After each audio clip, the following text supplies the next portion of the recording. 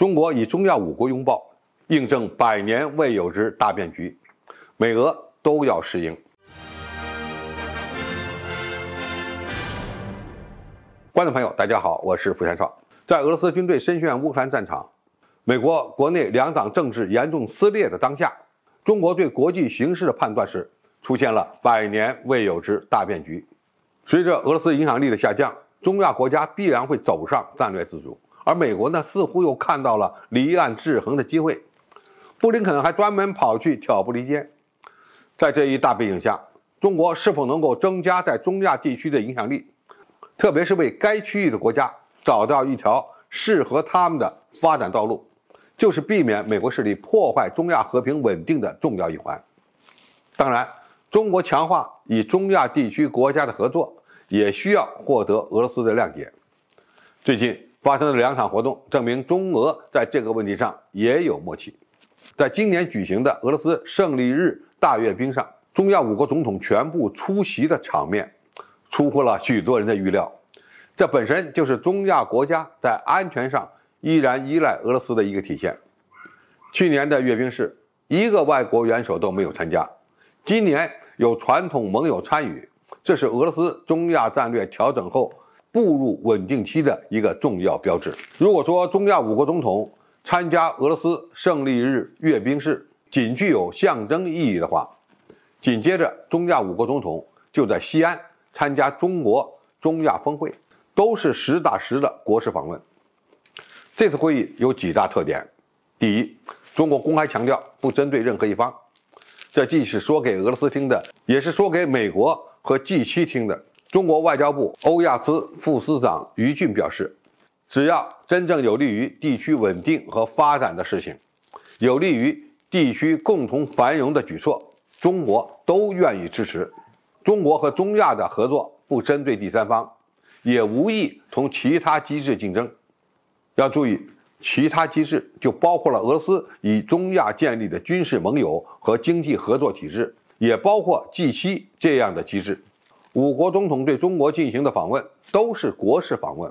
那可是有大量实打实的合作协议的，这是中国外交战略取得的又一次巨大成功的标志，而且是无可替代的。据中方介绍，6国元首在此次峰会上共同签署了重要的政治文件，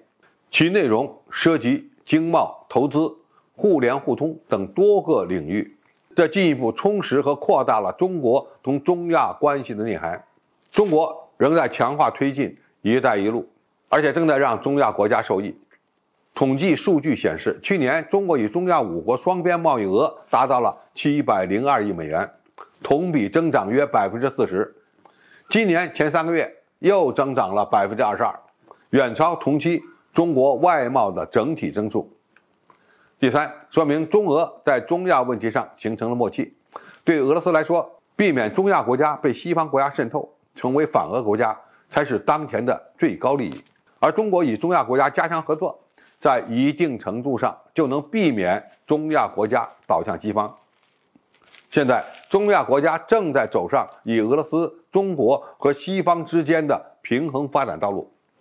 在安全上更加依赖俄罗斯，在经济合作上更多的依赖中国，同时呢，也与欧洲和美国保持良好关系。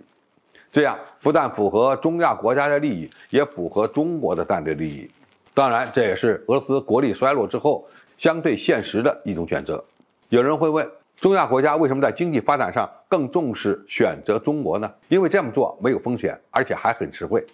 尽管中美欧都正在和中亚国家畅谈 C5+1 合作，但本质上，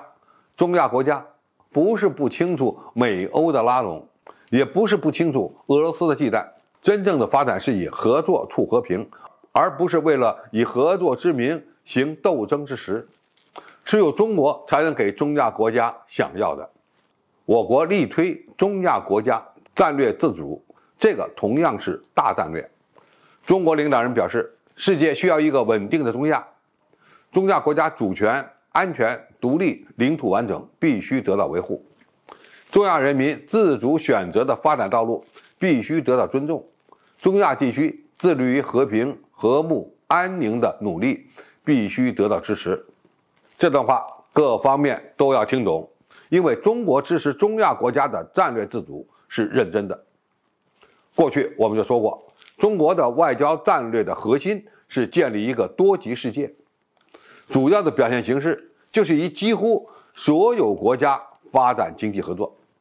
中亚在走向战略自主，中东在走向战略自主，南美和非洲也在走向战略自主。当整个第三世界都在走向战略自主之时，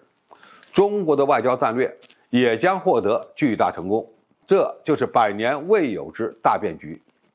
相比于中国的大战略，美俄的表现可就要差一大截了。好，今天评述就到这里，谢谢大家收看，我们下期再见。